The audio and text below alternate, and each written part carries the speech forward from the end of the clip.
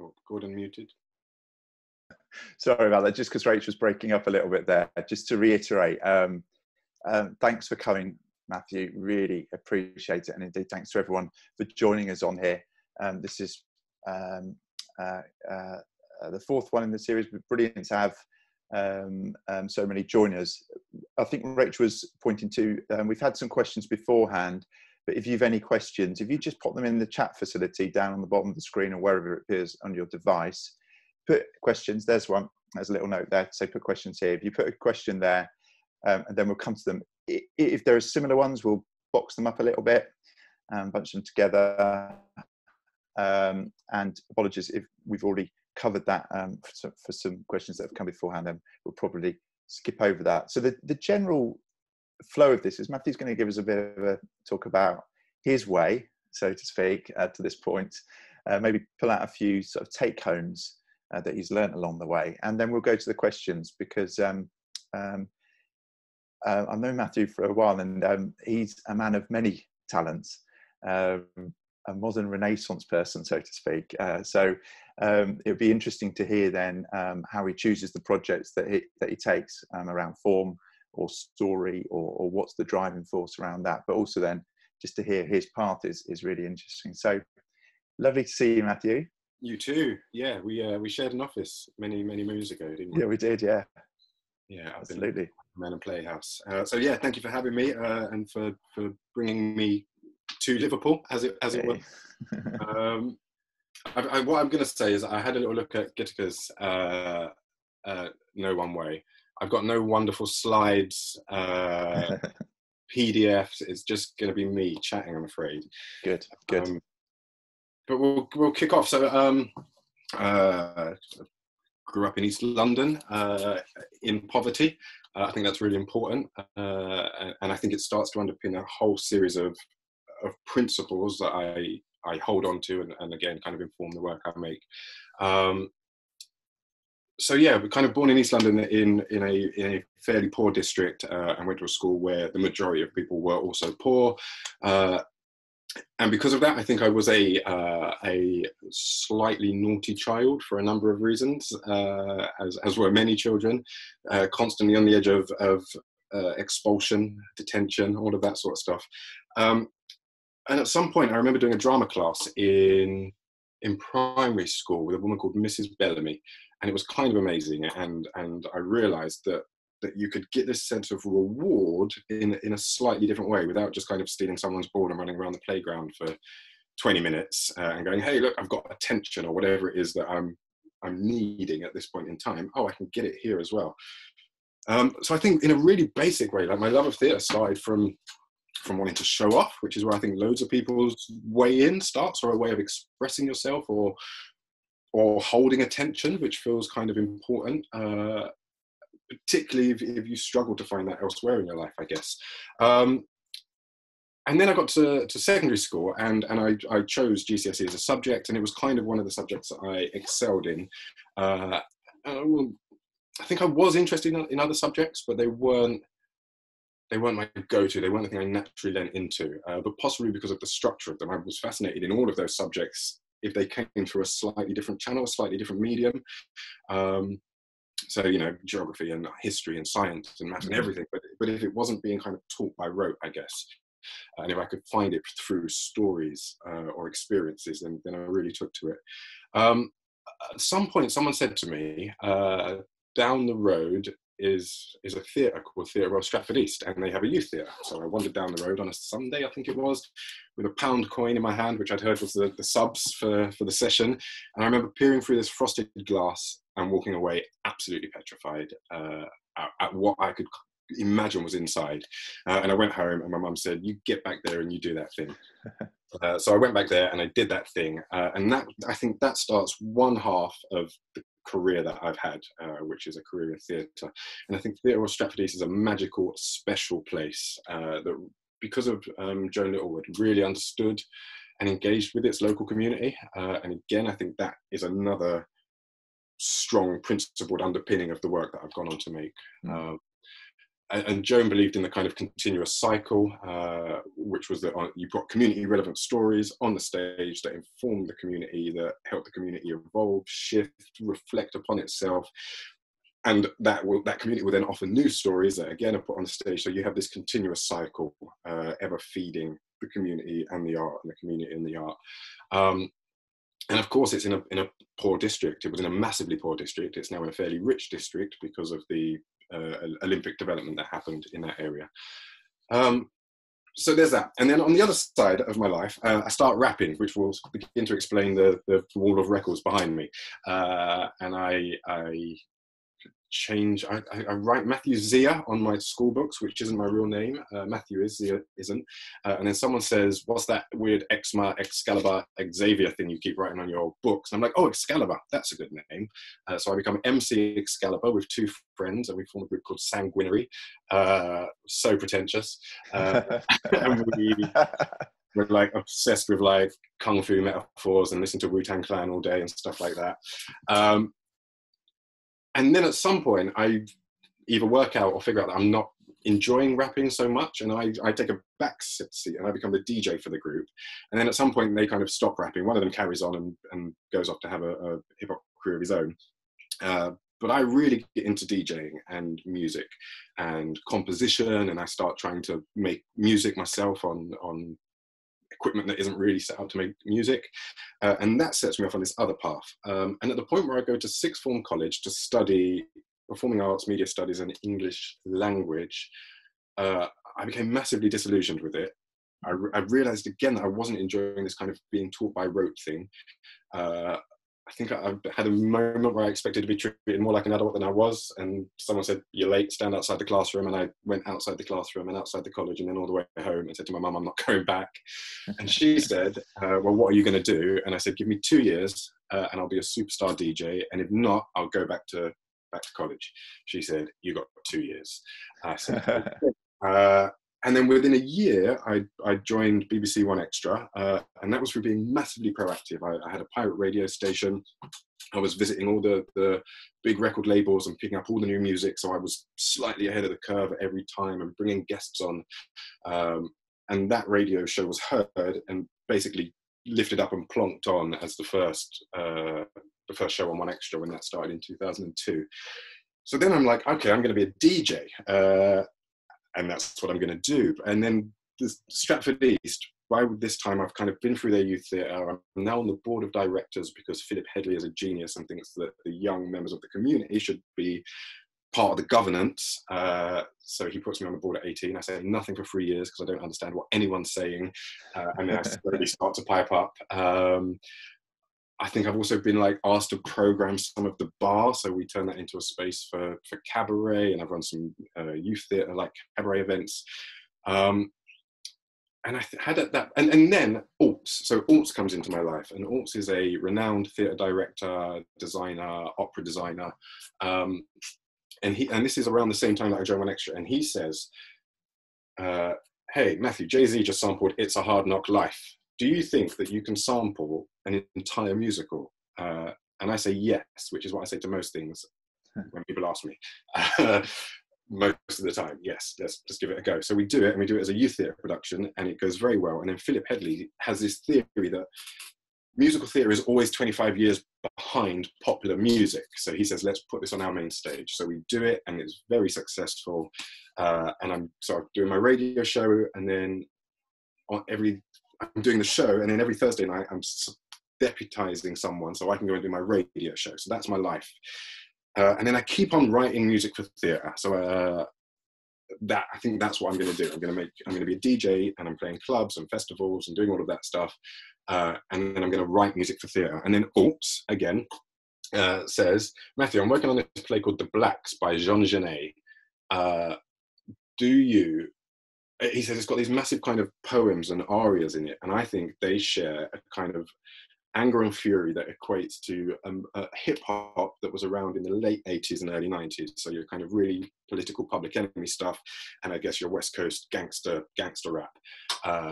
And so we do The Blacks remixed, and it gets 5-star reviews and it gets 1-star reviews. I've got my own theory about that, which is that it's genius, and some people haven't quite quite clocked it. It's genius. That helps me sleep at night, I think. So I do that, and then he says, I want you to write all the music for it, but I also want you to co-direct it. And I go, I don't know what that means, but I'll sit next to you while you direct it. And he said, that's what it means. And so I'm learning from him, and he says things like, no, Matthew, you never tell an actor how to say a line. You have to help them, all these little soft tips that he's giving me, which now make much more sense later on in my life. So 16 years after joining Theatre Royal Stratford East as a young company member, I leave having been associate director, a composer, an actor, a DJ in the bar, a programmer, like every role you could have done in that organisation. I think I had done it in an artistic capacity. And then I felt like I was hitting my head against a glass ceiling because I hadn't been able to direct any of my own work. I'd always kind of ridden side saddle. No, that's what I mean, sidecar. Yeah. So then I hear about this thing called the Genesis Directors Network. So I join that, and an opportunity comes up. And I should say, like, I'd also gone for jobs as like associate head of contemporary music at the Barbican. Like I didn't really know what I was going for, but I was just seeing opportunities and thinking, oh, I think I can do that. And I've got this music world and this theatre world, and I'll play within those parameters. And then I also had a bit of a journalism world because I've been invited to write about music quite often. And so I went and did like a postgraduate course at the Guardian for 2 weeks, which I left after 1 week because I wasn't enjoying it very much. Again, I just walked out on lunchtime and didn't go back. So it's a pattern. If I don't like it, I'll leave. But I wasn't a graduate, and I think that's also important, but I felt like I'd amassed enough experience in other realms that it felt like I could approach this thing. So again, I just kind of went for it and got it. But I'd also gone for loads of things that I hadn't got, and I think that's important to mention, because I think when you do these stories, you hit all the stepping stones that have enabled you to move forward, but you don't talk about the missteps and the falling into the river. So where are we? I applied for this job at the Young Vic, which is to assist the artistic director David Lan on a show called Blackter by Nathaniel Martello White, which was about like colorism or shadism within the acting community, Black British acting community. And I thought, well, this is what I do. I make work about Blackness and about marginalised voices and all that Stratford East thing. That's kind of the work I wanted to make. And I really got along with Sue Emmers, and I really got along with David Lan, and he said, absolutely, in you come. And I think I interviewed twice for the job and then got it and did it. And I think that's really useful. And when we get onto tips, I think, again, a couple of these things will solidify. So then I hang around on the Genesis Network, and I'm doing lots of workshops and little classes and meeting people and discovering this whole other world of theatre. But this has an adverse effect on me, which is I start dressing differently, I start talking differently, because I'm suddenly hiding so much of my working class identity. So I start putting T's in the middle of the word water and daughter, and things like that. I remember my mum heard me on Radio 4 at some point, and she said, I didn't know that was you talking for 10 minutes. And then I realised, oh, that's my son, because I was doing this affected speech of how I thought people in theatre should talk, because I wasn't sure that I would fit in otherwise. And my whole fashion had gone from hip hop to like hipster, I guess, very quickly. I guess that's also useful because I feel like I'm coming out of that again and redefining myself on my own terms. So then I hear about another scheme, and it's called the Regional Theatre Young Directors Scheme, and I apply for that. And what that does is it picks you up and it puts you in some theatre somewhere else in the country that isn't where you're from. And I thought, oh, this is a real chance to understand audience and to see if like that Stratford East thing works in exactly the same way that I believe it does elsewhere. And what better theatre to kind of go to than the Liverpool Everyman and Playhouse in that regard. And I go, oh, I've got my mates up there because Julia Samuels and Keith Saha are up there. And Julia used to lead the youth theatre at Stratford East. My partner at the time, and still my partner, is from Liverpool. And we're thinking about having a family, and her family are up there. So there's a support network that might enable this to happen. So I apply for it, and I'm very direct in the interview. And I said to the other option, which I think was Salisbury Playhouse, I don't want to go to Salisbury. I don't understand rural venues. I very much want to go to a metropolis.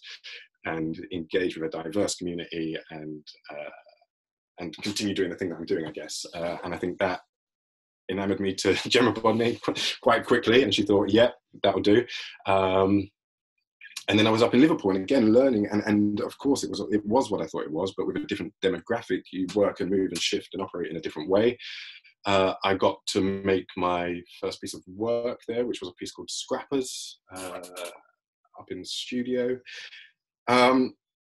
And at the same time, I was very cheeky, and I applied for the Genesis Future Directors Award, which I shouldn't have done because I was already on a scheme somewhere else. But as you're learning, I'm a bit gung-ho. So I just went, I'm going to go for it. And I had this wild idea. I wanted to do a play called Sizwe Banzi is Dead, which was set in 1974 apartheid South Africa. And I had this idea that you could politicize the audience by segregating them as they came into the building based on their ethnicity or presumed ethnicity.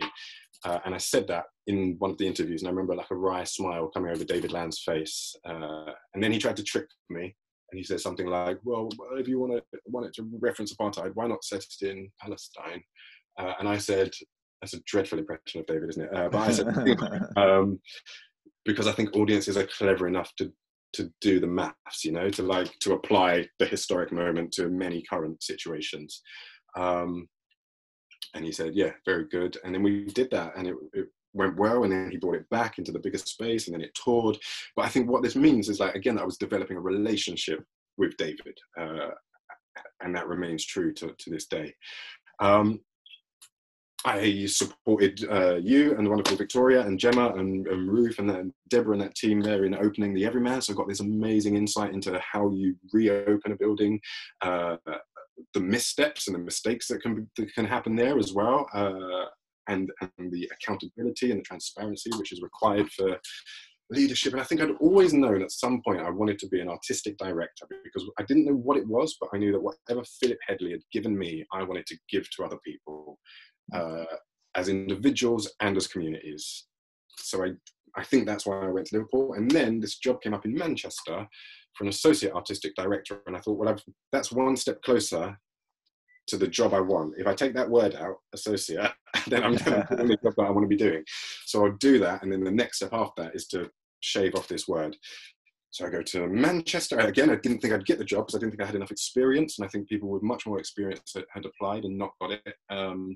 And Sarah had seen Sizwe and really enjoyed it. I'm not sure if she'd seen Scrappers, but I think we clicked, and I think she enjoyed my principles and my ethics, and my reason for like doing the thing in the first place. I think that's so important. Like, why are you an artist? But again, we'll come on to the tips in a bit. So I go there and I do that, and I learn how to make work in the round. I learn how to make work in a 750 seat auditorium. I learned how to make big work.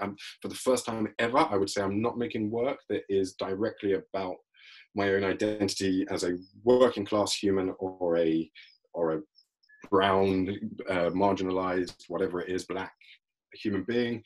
So the first thing I did there was Into the Woods, a big, massive musical. And again, but I think those politics were in there in the people looked like the high street, you know, and it kind of felt a bit like the high street, and it was in Manchester, and it was like you were in a forest in Manchester today or whenever it took place. So we did that, and again, putting little bits of shift and change in it. Oh, hold on, I know a wonderful musical director of colour. Is there some way that he can be there so that when we watch the show and we see this wonderful high street and we go great, glorious, and then we look up at the band, isn't this monocultural shift that we get as we move up? So just trying to apply all those principles at all points and all times. And then I do Frankenstein with April DeAngelis with the kind of feminist take. I mean, it had a feminist take to begin with, but we hold on to a lot of the feminist take because I think that's what it's about, and how society marginalizes and defines the monster within our society. And again, a kind of allegorical take on that.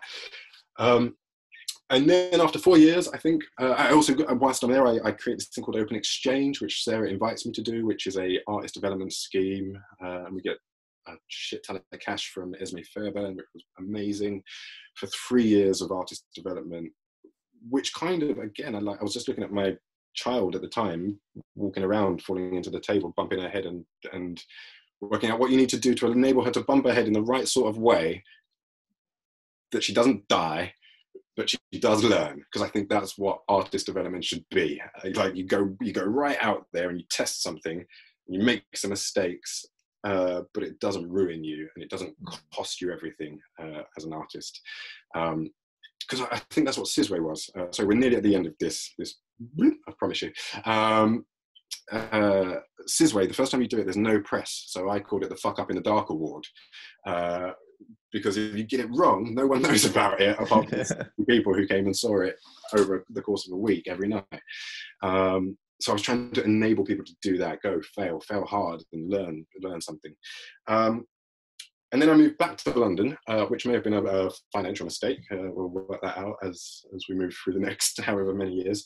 But because I'm thinking, let me go and freelance again in the place that I really know, where there were just many more opportunities. I disagree with that point now, because actually I think there are many more opportunities out of London and easier opportunities in some ways out of London. But I guess there was a yearning to go home after 5 years. So I came back and I applied for many, many, many artistic director jobs, all of them. If you saw one advertised, I went for it. And the one that ended up matching was Actors Touring Company, which I've now been running for about a year. It's worth saying I went off and did other things. So I did Blue Orange at the Young Vic, again, through my relationship with David, which enabled me to work with some amazing actors and massively souped up budget on design, so we could build a whole room under a room under a room and all sorts of things. I did an opera for the Barbican and Stratford East. So I was always carrying on doing freelance work whilst doing lots of these other things.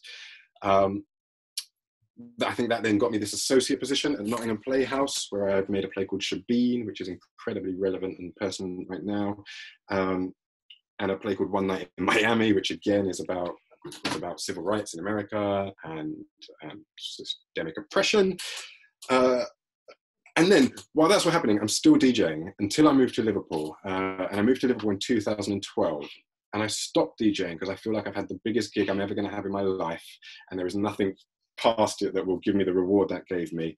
And again, this is all about relationships. So Danny Braverman, who used to be head of education at Stratford East, used to be with, and they have a wonderful child with Jenny Seeley, who runs Grey Eye, who was the artistic director of the Paralympic opening ceremony.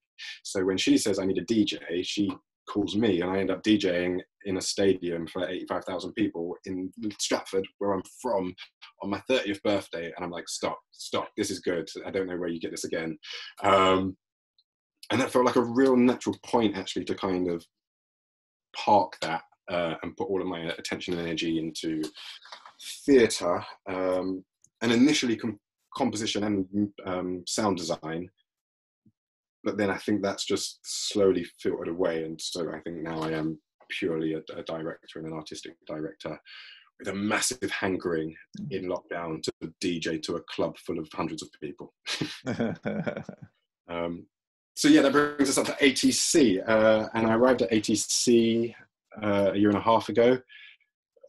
It's meant to tour international work. I noticed that its internationalism stopped at the borders of Europe, and I was interested in voices beyond that, and also intersectional cross-cultural voices within our country or our nations. So I found this piece of work originally in Hebrew by an Israeli writer about being foreign in Europe, particularly in Amsterdam, and the ghost or the spectre of the Holocaust looming large. And that was a really different piece of work for me. I would argue that my work has always been very naturalistic with touches of magical realism. And this was like, it wasn't a play, it was a theatrical experience in storytelling and co-creation. So it really stretched me. Quote from Sarah Frankham: as an artist, you should always be working outside your comfort zone. That's where you'll stretch and learn the most. So it feels like I was really doing that. And I think I want to go back to making plays next time, with characters and backstories and I don't know, a flat or something with a door in it. But yeah, I think that's where I am. and I guess what I wanted to just kind of draw down on from that almighty bleh, was that I feel like I've always been doing the same thing, Gordon. I feel like I've always been doing the same thing. And I remember having an interview with Mark Rosenblatt, and I called him out on this all the time, where he said, your CV is schizophrenic. And I said, that's an inappropriate use of the phrase schizophrenic, and also not true. My CV is me, and I'm an artist, and therefore if I do music, or I write about music, or more crucially, I think what I'm doing, or what I've always been aiming to do, is to create a shared experience. And I'm never like the key arbiter, you know, like as a DJ, I take stories, and my stories were always marginalized voices from guys in the ghetto, many ghettos around the world, because I was into international hip hop. But I was just playing their stories to the world and saying, listen to this marginalized voice. And then I go into clubs and I'd shape an evening, or I'd shape a radio 2 hours. And now I shape 2 hours in a different space, but I get 6 months to think about it, and I get to work a collaborative team and think about who that team is to help make that piece.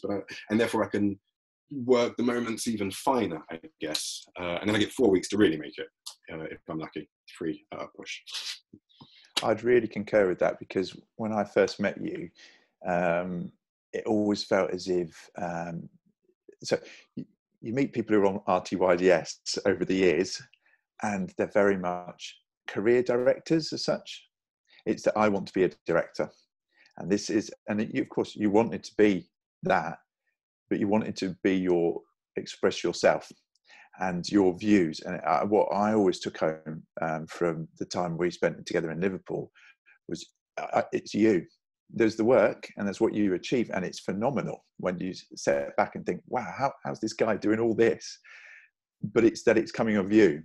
And so often you see that in people who are achieving their dreams as such, that it's because their values, what they think, and their actions all sort of align.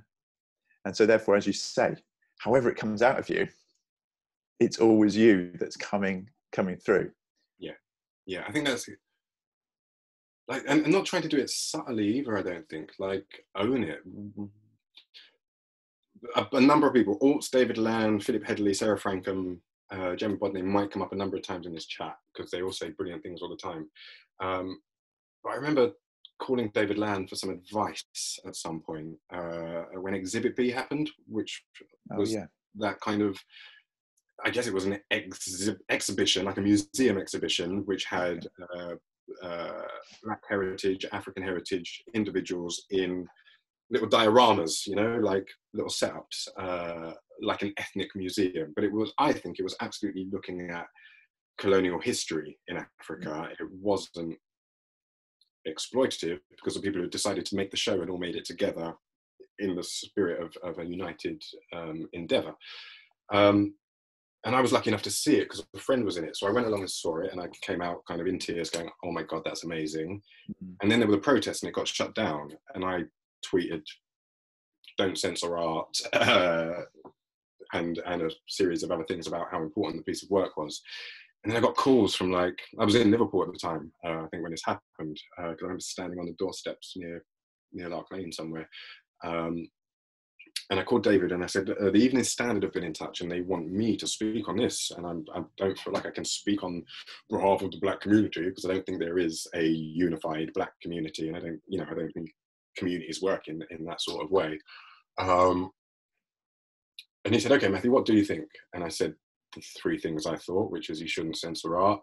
It was really important. And the most evident invisible person in that space was the white colonizer. And that was what the piece was about. And he said, oh, that's probably what you should say then, isn't it? And I went, oh yeah, of course it is. Whatever you think, whatever your principles are, live by them. And that underpins the choices in the work. It also helps me, if a piece of work doesn't quite align with my principles, how can I pull it closer to my set of values? So with Frankenstein, again, that cast looked like the world we live in today, and I wanted the central figure to not be a white man. I thought it was really important because we have had that take on that story repeatedly. And I think there was a version touring at the same time as we were doing our version. I thought it was important that the creature, the monster, wasn't black, or because we weren't doing that. It wasn't doing some explicit kind of version of crass metaphor. Small joke that only Vinay Patel can make that I'll share with you is he said, Matthew, there's nothing new about an Asian doctor in casting Shane Zaza as Dr. Victor Frankenstein. But I thought it was a radical move. So yeah, like how can you sneak the politics in elsewhere?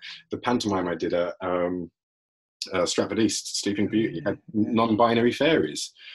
Why not? What gender is a bloody fairy? I have no idea. They're a point of fantasy. They can be whatever.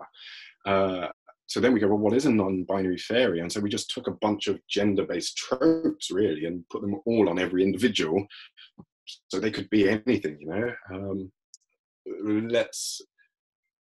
tiny little things that just fill me with joy, like seeing two small East Asian girls in the front row looking up at Sleeping Beauty with a bow and arrow, looking like a superhero, and she's East Asian, and they're going, that's me, I could be that, and when we talk about representation, and I always think of that Junot Diaz quote, which is, I'll paraphrase dreadfully, you know how monsters don't have reflections. You know how vampires don't see themselves in the mirror. Well, when I was a kid, I felt like that growing up. I never saw myself reflected back culturally.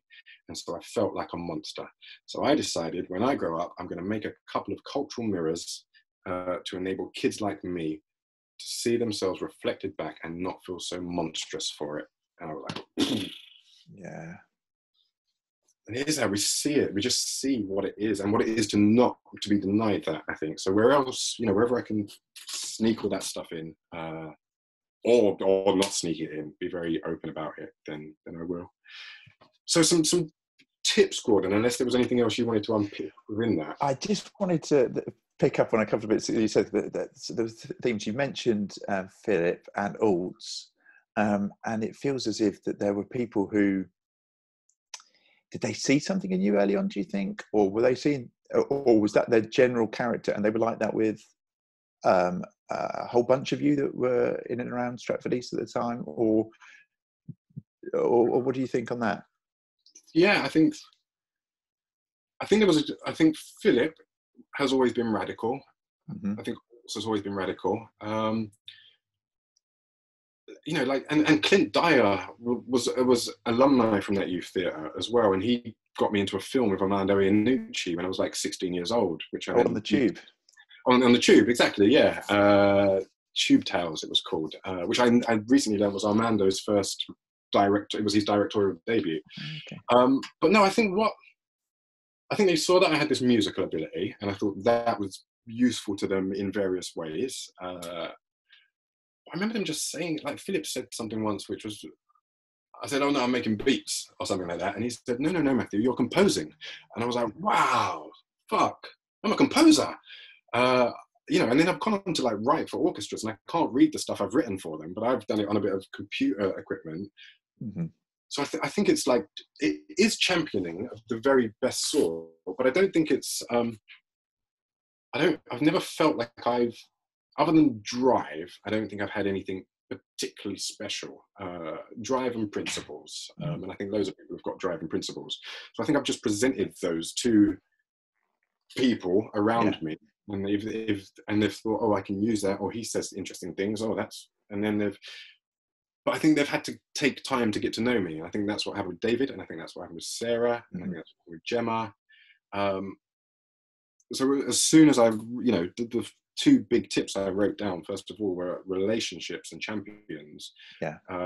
But they can come out of so many different places. Mm-hmm. Dominic Cook is when I was going for the job at Stratford East as associate director in like 2009, I think this was. I'd never been interviewed before for a high-ranking job, so I and thinking, oh, I need to get in touch with someone. So I just emailed like artistic director at royalcourt.co.uk or something like that. And somehow it managed to get through to Dominic Cook. And he said, well, come in and I'll give you a mock interview. So I went in, and over 45 minutes, he asked me a bunch of questions where at any point I could just go, oh, I haven't thought about that, Dominic. What should I say? And he said, well, you should think about this, and you should think about this. And I think there are so many people that are willing to help in this industry. Not all of them. And I think, yeah, it's hard to work out. You know, I often talk about like the way I run an audition, and then people go, wow, really? That's never been my experience in an audition room. And I'm like, oh, I'm sorry people aren't more conscientious of the work and the relationship that is taking place in that moment. You also mentioned, so this was quite early on when you were about to join the youth theatre, and I'm going to paraphrase you as well, or your mum, that you were looking into the window as such, and you felt frightened, and that your mum said, go and get that thing, and you did, and you went back. Now, I've never thought of you as someone, I thought of you as someone quite fearless, really, and I've known you to be quite fearless, and I don't know if that's if that's true or not. But do you think that's a turning point for you, or do you also think that there are still windows that you look through and you have fear, but because you've the principles, because you've this proactive nature, and because you listen to others and you communicate well with others, share well with others, do you think that's what helped you go through those doors or those windows that frighten you? You're the second person to say something like this in the last like 2 weeks.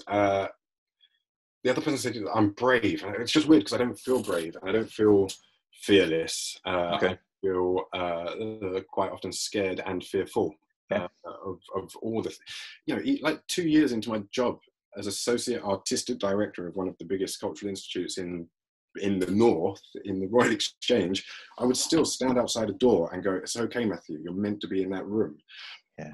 Turn a door handle and go through. Yeah. And, I think like, I keep trying to, and everyone has got a million stories, haven't they? But, like imposter syndrome is massive for me. And I think it is for many people, depending in all sorts of walks of life and classes and wherever you come from. But what I've realized recently is that I'm not from the working class, I'm from the survival class. My mum was a survivor, which means, and members of my family, which means sometimes they were working class, sometimes they were benefit class, sometimes they may have been criminal class. And those, because they just did whatever they had to do to make sure there was food on the table and the rent was paid. So I think I've got a bit of that in me, and I think that's why I became a bit of, to use your word, a kind of Renaissance man. It's because I just did whatever would pay the bills. So at the same time, I'd be writing a little thing for SOS magazine, a little hip hop fanzine. I was writing a bit of music for that theatre company that's doing that thing, reading someone's script and giving them notes on it, and then doing the gig at the end of the week that gives me another 60 quid. And, if I took all of those various things, I managed to sustain a freelance career. If I didn't have one of them, it wouldn't have worked, I don't think. So I think that's what it is. Like, what other option is there? Like I decide upon a goal, and I think about what things in a really soft way, what do I need to do to get there? How many years do I want to give myself, or what's the time frame of trying to get there? And now head for it. But it's never coldly strategic, I don't think. Okay. Yeah, you can see that in a way as well, that you benefit from the opportunities that come up in place as well. So you mentioned where you were on one placement, but saw the Genesis come up and thought, right, I'm going for that. I'm sure when you took the RTYDS, you thought, right, I'm exclusively going to do this, but you saw an opportunity. And so therefore you don't build that into a strategy as such. But also you by having a vision, you then stumble across the strategies. So you could go, oh, right, Genesis or RTYDS, those schemes suddenly become apparent to you. And we see this in lots of careers, that because you have a vision, but I didn't know about certain schemes like that until until I heard about them, because theatre wasn't anything that I was aware of as a child or as a young person. So it's only through. I didn't know that was a thing, Yeah. and if it was, it really wasn't a thing that was for me. Yeah. I think probably be really good to go over to questions. There's going to be tons, Matthew. Oh no, give us your tips. My tips. I've touched on 2 of them. I think relationships, real, truthful, honest relationships, and you can't pitch a relationship. You've got, it's a subtle, developing, evolving, magical thing. So you can't strategize having a relationship. I didn't know that Sue Emmers, who I was petrified of the first 4 times I met her, would go on to become one of my, dearest friends. You just talk and put yourself in places that are more likely to make a relationship possible, yes. I guess. So that's the first thing. But also not just relationships with people. Something Sue said really early in my career, just as I'd left Stratford East, was, Matthew, if you want to make work at the Young Vic, you might want to hang around at the Young Vic a bit more than you do. Don't just come for the opportunity. The relationship has to, again, and this will probably move into the 3rd tip. So champions come out of relationships, of course, and again, you can't earn a champion. Out of a relationship, someone will see your value, your difference, your uniqueness, and they will work out how best to support that, to position you, to encourage and push you. But ultimately, one of the big things for me is like the Venn, and this is what I got from Gemma Bodney. Like, I've never even heard the word Venn diagram. I think she uses it 4 times in an hour. So I was like, what is this Venn diagram? And it's those 2 looping circles that we've seen drawn down in the bit in the middle. So one of those is you and your principles and your ethics and your aesthetics and your taste and your vision. And the other bit is the organization or the funding body or the stage that you're hoping to make some work on or get some money from, or people you want to work with. And again, for me, if there isn't a big healthy chunk in the middle, not going to work. So when you go in and, so often people are, I don't know, like maybe you might get it. People come to you and they go, right, Gordon, Arthur Miller, The Crucible, right? I want to do it at the Unity. And you go, whoa. That's not really what we do. Like, let's do you want to hear what we do? It's a 2-way thing. And I think it's the 2 halves of something clicking together that is essential for you to move in the same direction, I think. So very often people just come in and coldly pitch from their position, but without understanding your position. So again, I think I laid out my cards very clearly in that meeting with Gareth Matchin and Gemma Bodling. I said, I don't get rurality, the countryside, and I've been there very rarely. It scares me. I like cities. I feel safe.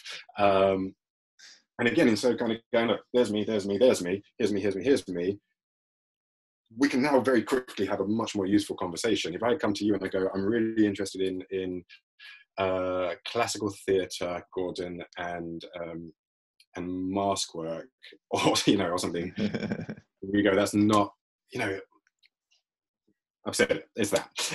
And then my big thing is like the why, and this has been an ongoing question for me, and it's an evolving question. Why is this how you're spending your time? Why is this where you're putting all of your energy?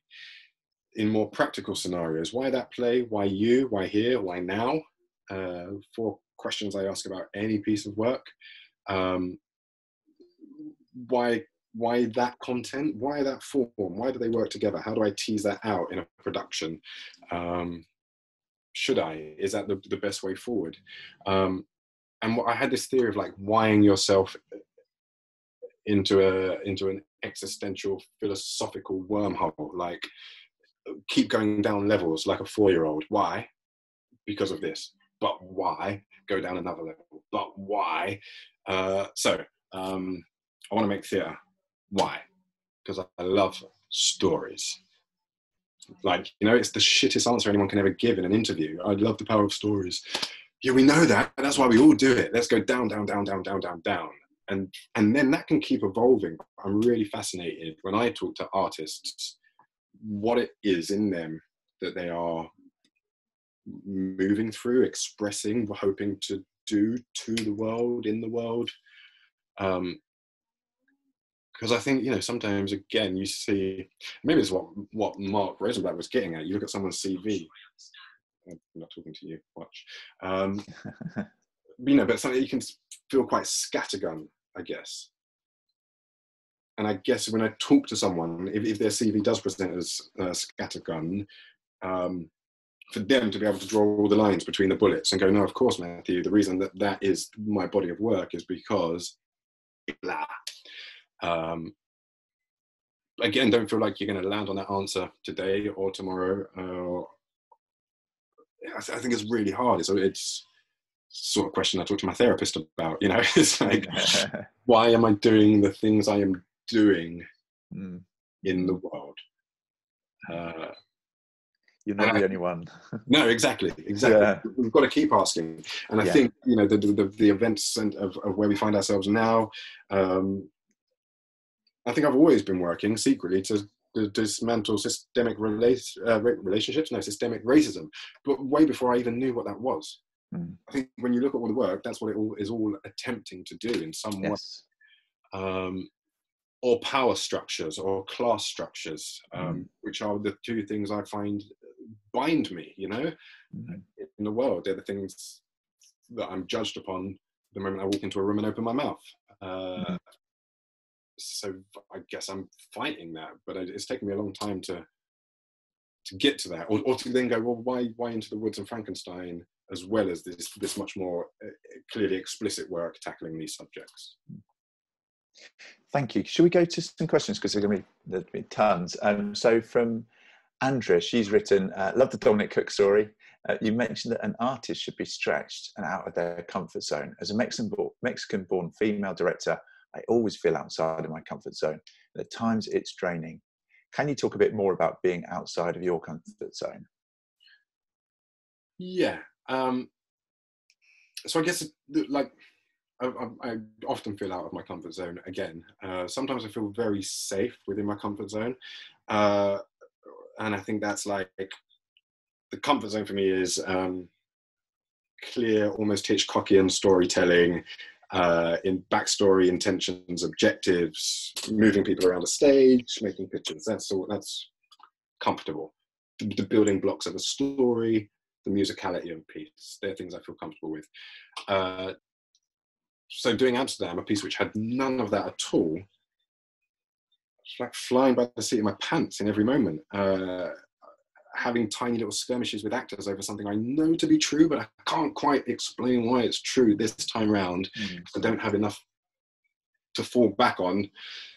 So I might quite quickly get defensive and say, because I told you that's how you've got to do it. Because that's the clearest, I've been down, this was an hour-long conversation, I must point that out. I've been down many avenues, and we eventually ended up, because that's the clearest possible way, and that's how I'm telling you to do it as your line manager. Thank you very much. But we had to invent rules. Another time I felt massively out of my comfort zone, or out of my depth, was Into the Woods. I had all the component parts. I knew how to do pictures on stage, but for the first time I was doing it in the round. I knew what music was, but not how to make it work in a musical of that scale. And I suddenly had 19 actors looking at me for answers and asking me questions.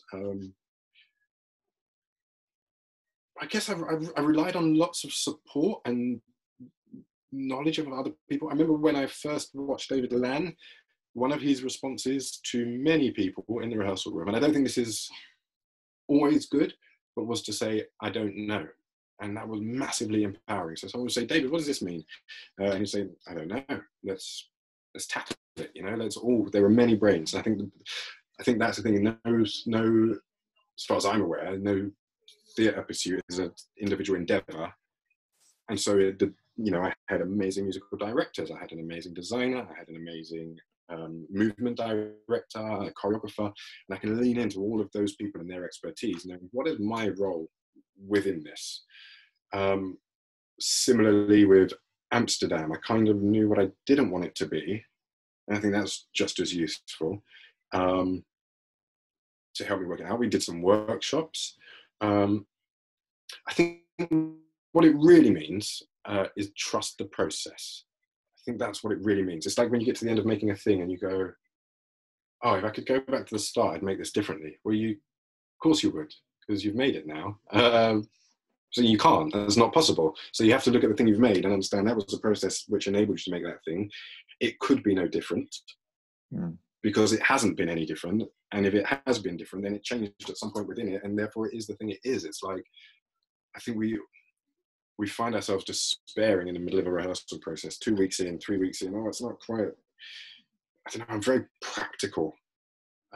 What is the problem? Why is it not working? What am I not happy with? What don't I like? What can I foresee? When can I hear the Sweet Rappers starting to open 2 weeks from now when there's an audience sitting with this piece? You know, that Peter Brook quote, your job is to sit there and work out why, when it's boring, why it's boring, and fix it. You know, I just love those simple, practical targets. Joe Hill Gibbons in that Russ Hope book, New Beginnings, says, you only need to be ready for the tech by the tech. You know, you don't need to be ready for the dress rehearsal by the tech. You don't need to be ready for preview 1 by dress rehearsal 1. Like, give yourself the time and the process to phase towards each bit. Take stock, see what it is, go to bed, wake up, off you go. Like, I think sometimes we try and conceive of the entirety.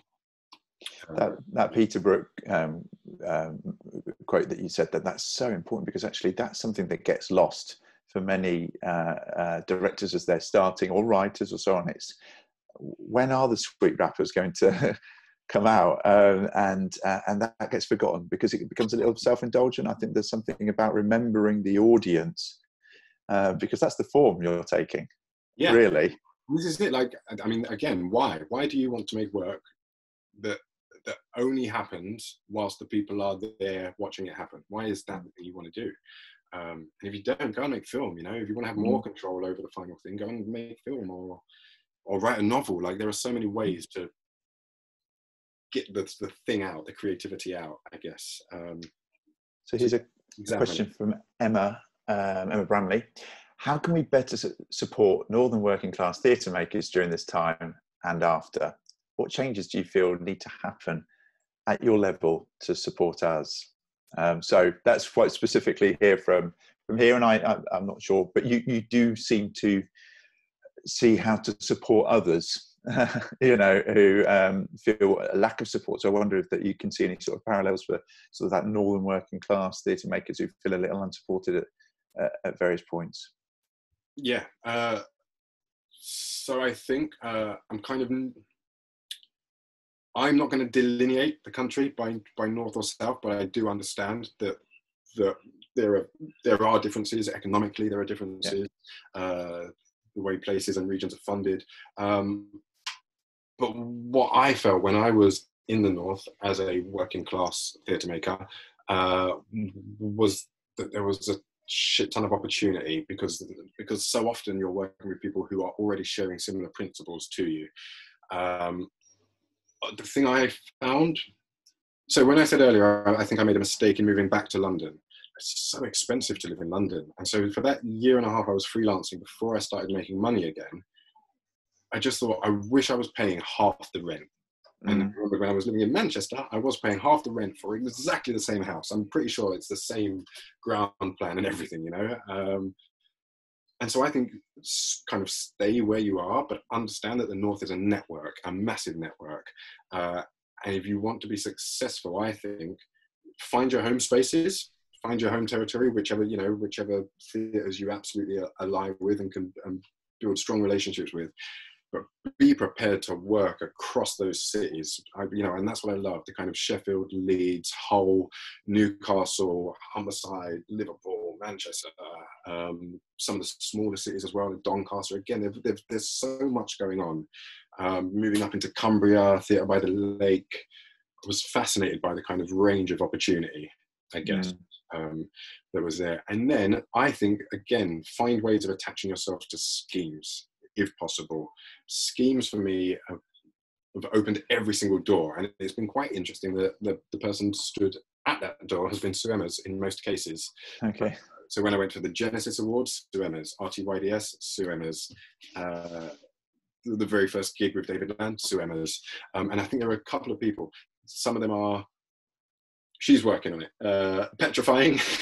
But they, I mean, really get in touch with Sue Emmers. She's a northern working class woman who champions you. Yeah. She wants you to be in more positions of power in more places across the country. Well, that's it. We often invite theatre directors or so on to come and see our work. But actually, it is also being known by the likes of Sue, or people that are running schemes at JMK, or even, you know, for us, we've set up this talent development program that's going to be rolled out. This is part of it, but a broader one that's rolled out. If you can get yourself on those schemes, it doesn't mean you have to be exclusively on that, you know, and schemes take various different guises. You know, we work with 20 Stories High on this program called Launch, which people, it's a year-long commitment, but you don't have to be there every day, all day, every day. You can still go and do your job as such. And it's for multiple people. So I think those schemes are vital, really. Yeah. And how to have some concrete goals as well. What is it? Yeah. What is it you want to be doing in 4 years' time? Do you want to be touring the rural network? Do you want to be working in subsidized houses? You know, like, where do you see yourself? Do you want to run the national? If you want to run the national, what are the 9 steps that you might need to take to go for that incredibly competitive gig, you know? Sounds like there's something on the cards there for you, Matthew. Oh, no. No. I wanted it once, and then I've seen, it's like watching the pre-presidential Obama and post-presidential Obama, isn't it? Oh, okay. Yeah. But that's another really good tip, is that your objectives change as you go along. Yeah. And interest can come back as we're more, I think you mentioned how it sounds like you want to get back to music much more. Yeah. And how when we allow a little more authenticity in our lives, that the things that we love can come through. So I think that's happening for a lot of people during this period of lockdown. Is that where there's a bit of still, and that wheel isn't going around quite so quickly for some people. For others, it absolutely is, but for some, it isn't, and that leaves room for your true loves to come through as well a little bit. So, I'm going to go to some questions here, and they're slightly more practical. What is your approach to casting?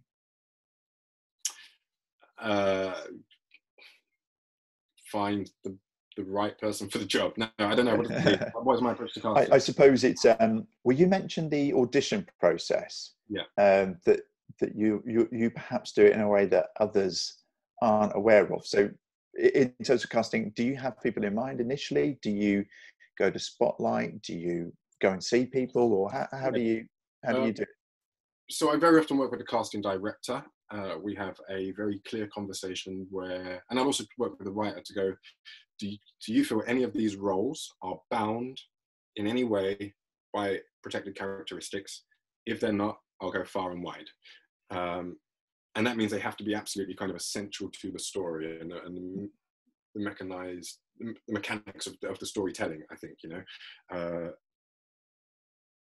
Then I make a breakdown and I give it to my casting director, and they go out into the world. And I often work with people who I know get me and understand what it is I'm trying to do without me having to be explicit about it very often, or be explicit about it. You know, when I'm doing Shabeen, I was saying to Sophie Parrott, I think on the main we have to have Caribbean actors. I don't think we have. I think African actors don't work in the same way because I'm trying to draw upon a particular heritage in this piece that it is very much about. And then within that, there was room to play. When people come in, I move with absolute kindness. I want every single one of them to get the job. I want, honestly, like, I think directors have this power play where they suddenly become Simon Cowell sat behind a desk, and they get to make decisions in people's lives. Yeah. Don't be a dick, like, just be kind and hope that every person you have invited in is going to be better than the last one, you know, or whatever. And it's your job to get them there. It's your job to give them the right direction and instruction in the room. You're not auditioning them on how well they can remember something they were given yesterday night. You're not auditioning them on whether they knocked their bottle over. You're not auditioning them on which piece of political reference material they bring in that they think connects them to the play in some way. You're auditioning them on whether they're kind, whether they're talented, whether they can do the job. And I think it's that simple. So I often do three things. I have a fairly big chat about the work and the piece and them at the start, which isn't full of, empty gestures. I really want to know if they get what it is I'm trying to do, and if I like them. We're going to the Big Brother house for 2 months. We've got to get along with each other. And we've got to be united in our focus. So that is always really genuine for me. And I got it wrong on a play called Scrappers once upon a time, where someone said something that I should have picked up in the audition and I didn't. And then we had a clash later on in the rehearsal process. The second thing I do is ask them to do a reading, and they do a reading. And often they do that cold and sitting down. And I say it can be a reading. I don't need to see that you've memorized it. And they do that. And I'm looking for the choices they've made. And then I want to know if they're adaptable, and that's it. And it's that simple. And I think often you get these things where a director will kind of get someone to the right point and they go, can they do it? Yes. They'll tick all the boxes. They make them jump through the hoop, as it were. And then they go, lovely, thank you very much. And then they set the hoop on fire. And then they juggle 2 hoops and go, can you still jump through it? And it's like, you don't need to do it. Let them go and call them back. And then you can have a more useful conversation, a longer conversation. But I think my big thing is kindness and understand, please, the power dynamic that is already so evident in the room. Understand the work that they have done. Understand that they were up all night trying to cram this bit of text into their head and make choices. So don't be a dick. I love that. That's brilliant. And I always think that, so interviewing people, as you say, if you take the kindness approach, one, because they've come to the effort to see you, you want to give a good impression of yourself as well. But also, and the old adage, well, at some point they might be looking to employ you. And so therefore, if you've been complete and utter towards them, then chances are that she might be on the other foot at some point. I think just quickly on casting, a sentence, I think. Of course, bodies are political. Bodies in space are political. Take that into the work you do, I guess. I'll take one from the Zoom chat then. Do you think more, this is interesting, given what you've done with streaming with ATC of Amsterdam, your latest piece. So do you think more theatre will be using streaming to reach more diverse audiences post-COVID? Hope so, but not at a detriment to the live event. I think lots of this has kind of flattened some of those hierarchies or knocked them down slightly. So people are getting into rooms with people that they have previously struggled to get into rooms with. I've loved it. I've loved being able to see things I've missed or that I've wanted to share with people. So like when Complicité's Encounter rocked up online with a clever little trick at the start of it. Thank you, Simon McBurney. I was sharing that far and wide and going, and I think what it is, I guess what I don't quite get is why we can't, because theatre's ephemeral, and we do capture it now, quite often quite badly in misshapen bottles, but they should be available, I think. You can go to the Royal Court, anyone can go to the Royal Court and watch any of their productions, but you've got to sit in their building and watch it for a number of complicated rules around the IP and the work. But I'm really keen to get back into the shamanic ritual of sitting around the campfire. I think 2 things on that. You mentioned the Royal Court there. When I first started getting into it, I couldn't necessarily afford to go to the theatre. So I'd go to the National Theatre bookshop and I would sit and read the books before I got kicked out. Because that was the way of getting an introduction, or Complicity's archive. You'd watch a video, an old VHS of what they've got to get an essence of it. Because if you can't get that interaction, and I think that's what the streaming affords people is. Fortunately at Unity, we have really cheap tickets, or comparatively cheap tickets. So it is pretty accessible, but some certain productions you can't go and see. So I think this would open up that opportunity for people.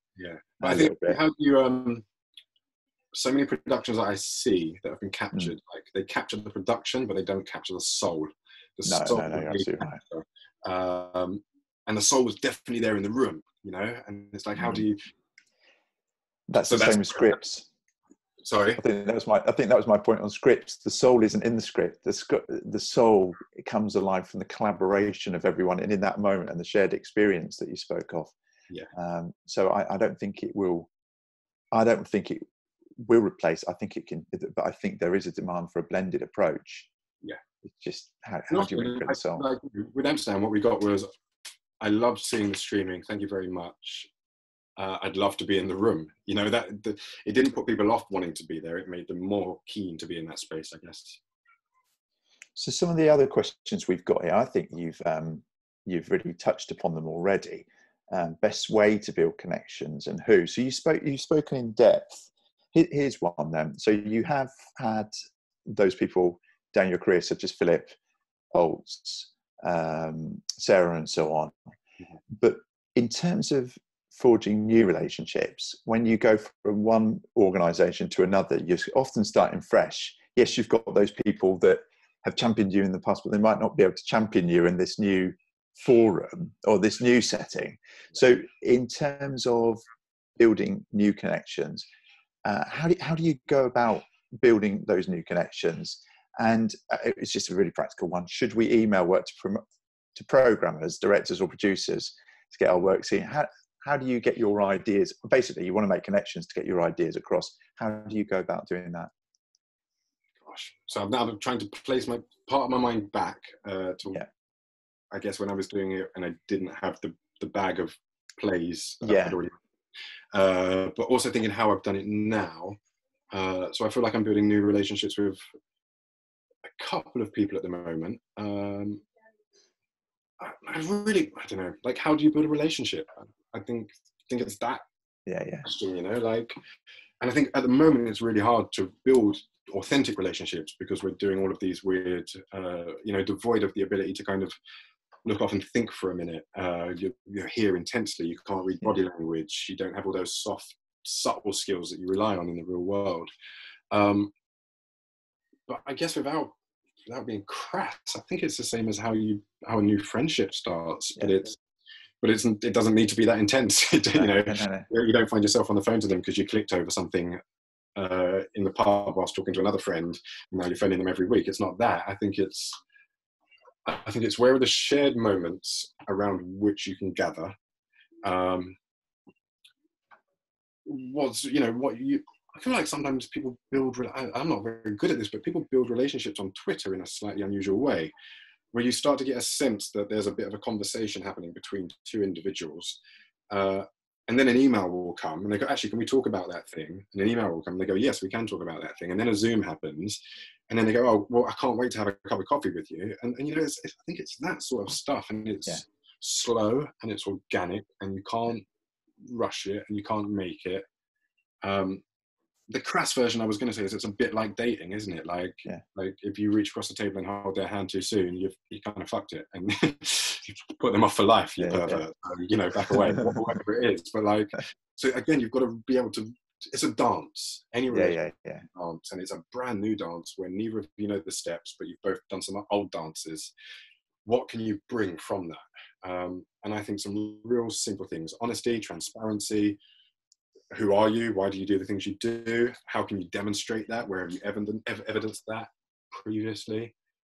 And it's that Venn diagram you mentioned again, that it's got to connect, because otherwise if you're going to be and again, as you mentioned in the rehearsal room, if you don't connect, if there isn't that sense of, then why do you want to spend your time working with this person? And I've had it where it's been like over here, and you get that sometimes when you work in institutions a little bit more, where you are placed in positions where your values don't necessarily align with someone as such, and that happens. We see that in the workplace much more readily than in potentially creative projects as such. But if you've got that luxury of working on a creative project, then make sure you're doing it with someone that you're going to get along with, and you have shared values. You might brush up against each other a little bit, but that might lead to creation, you know. But Listen, have you don't shared have to be unanimous, objectives. do you? You can be united in your direction, and the fights and the skirmishes,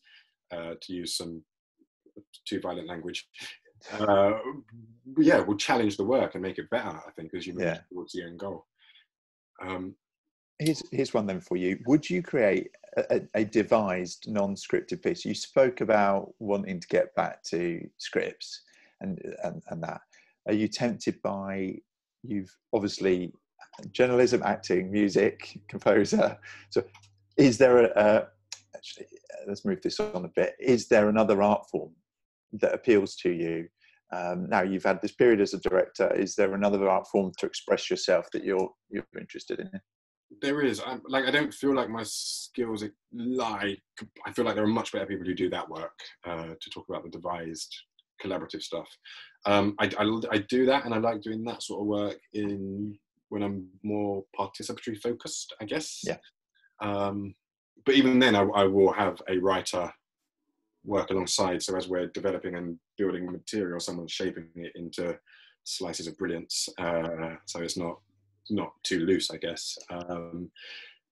God, do you know what, Gordon? I've always had, I think you might have noticed, a love of illusion and magic. Yeah, I remember. Yeah, that's a blast from the past. Mystery. So I've been really investigating some of that. I'm doing every Sunday at 1:00. A former mind reader, not Darren Brown, different one, is teaching tarot online. So I go and I do an hour of learning. We learn one card every week. And this isn't some spiritual awakening. I think it's just that having done Amsterdam, I've become really interested in symbols and what people infer from symbols, which I think is what lots of our work is about. So I was like, oh, well, what is that? I think that's useful. Not as a fortune telling tool, as a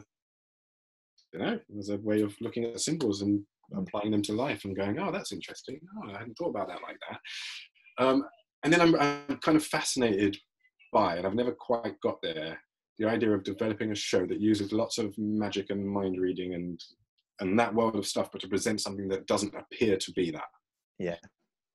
Did you see Ghost Stories? Were you around at that time? Yeah.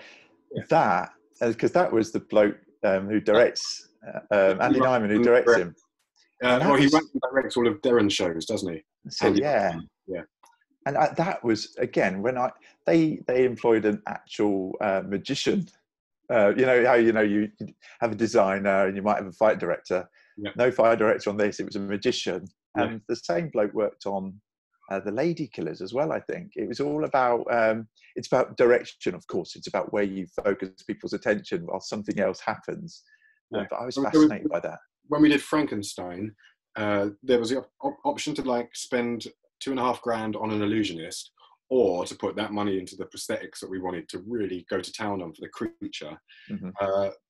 Ben Stones, the designer, also has a massive love of illusion, but big illusion, like cabinets and boxes and beds.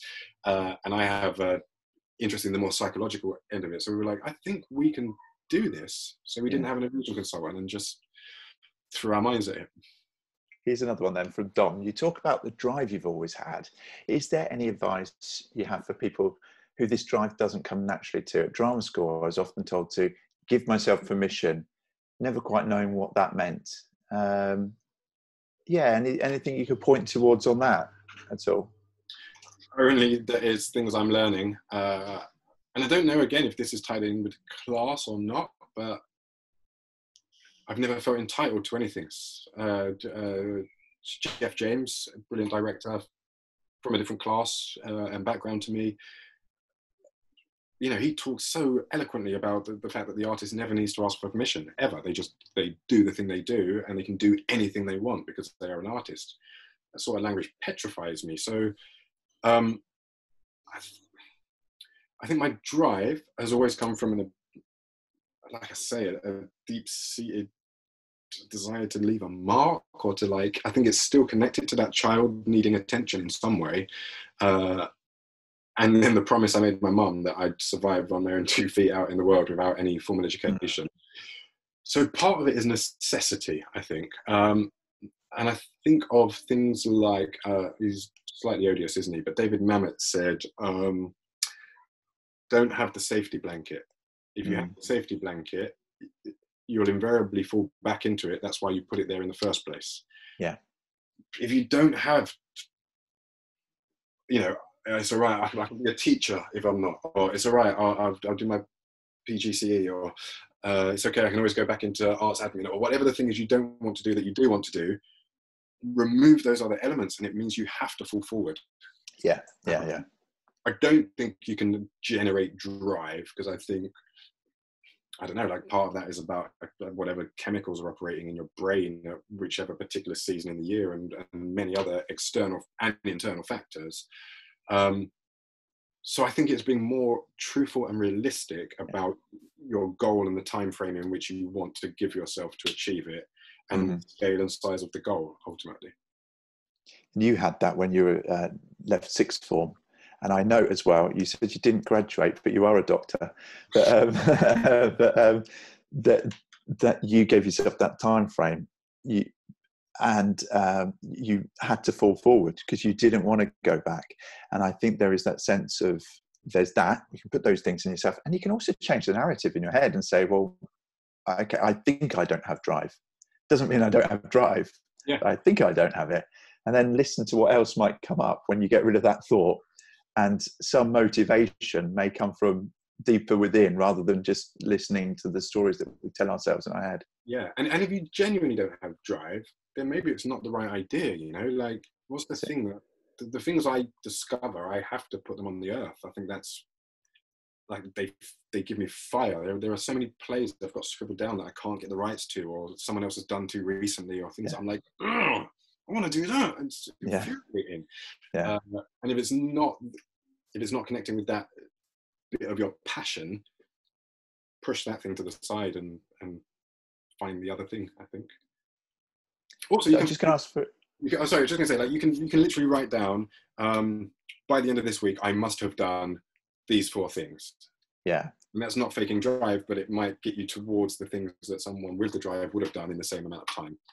And I think that's valuable in this period, because what we've noticed in terms of the lockdown, what we've noticed is that previous sessions there have been, what are you doing in this time? Yeah. Because there is a sense of, give yourself a bit of a list. If you don't achieve it all, don't give yourself a hard time, but there is something to work towards during this. I don't think there are any more questions on there. And I certainly haven't any more, because you've answered everything so brilliantly. I just wondered, are there any sort of final points you just wanted to say at all, or are you done? Only other than the one I'm banging on about with every breath I have. Yeah. Dismantle systemic racism everywhere you find it. Call it out power dynamics everywhere you find them. Expose people who are misusing them, abusing them. Talk kindly and gently to those who don't know that that's what's happening. Yeah.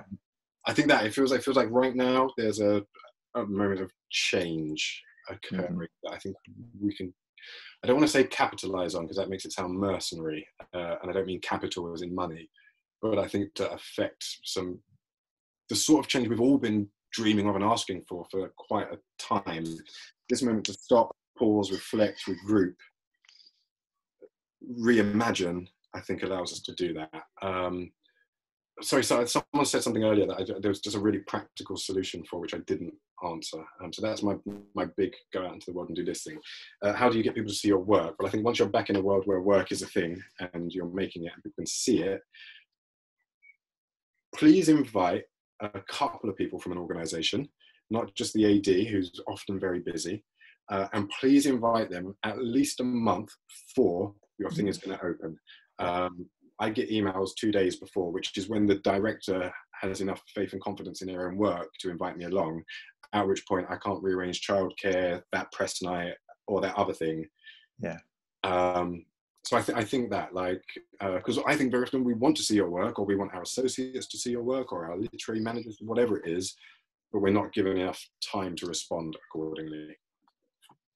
So that's really good advice. That's good advice. Share it out amongst other people. Don't just go to the sort of one person who's seen as the gatekeeper as such. Get it out to as many people as you can, because if you can't see the work, you may end up then talking to one of your colleagues and hearing great things about something.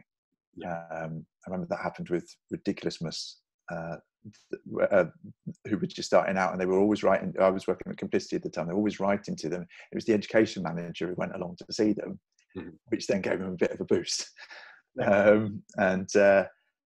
And then also in terms of Black Lives Matter as well. Thank you for everything that you have been championing throughout your life, ever since that primary school lesson as such, where you wanted to tell the stories of people and show off, as you mentioned. So thank you for everything that you say and proactively do around that. I think it's something that it's a real opportunity for people to raise their, I don't know, this is the way I'm viewing it, but for me, it seems an opportunity to raise our levels of awareness around it, not just assume that because we aren't, we don't present hate, it doesn't mean that we're not necessarily part of a systemic issue that isn't necessarily of our making, but it's certainly something that we can try to address.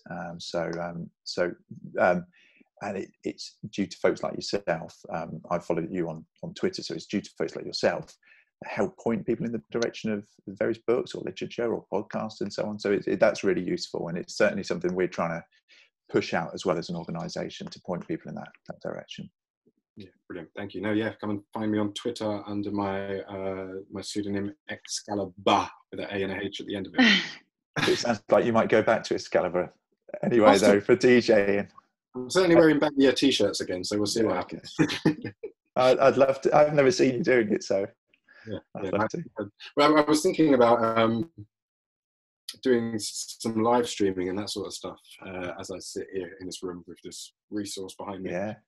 So we'll see. Watch this space. Great, fantastic. Thanks ever so much, Matthew. Really, really appreciate it. And thanks to everyone as well who have joined us for this chat. There's one tomorrow as well, but I think Rachel will come on to that.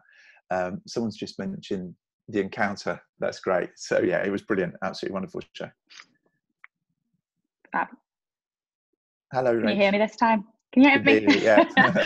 Fab. I'm just going to quickly sign off by letting you know to all the participants on the call that we will be sending out a link so that you can watch us back.